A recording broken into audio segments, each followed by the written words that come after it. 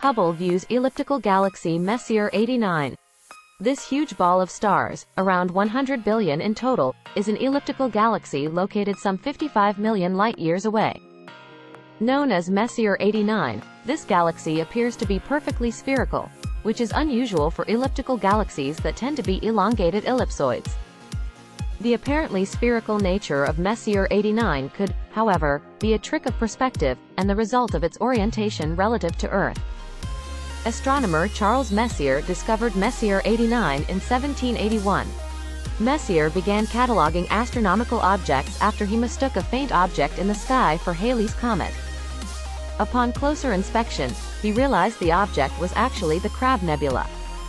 To prevent other astronomers from making the same error, he decided to catalog all the bright, deep sky objects that could potentially be mistaken for comets.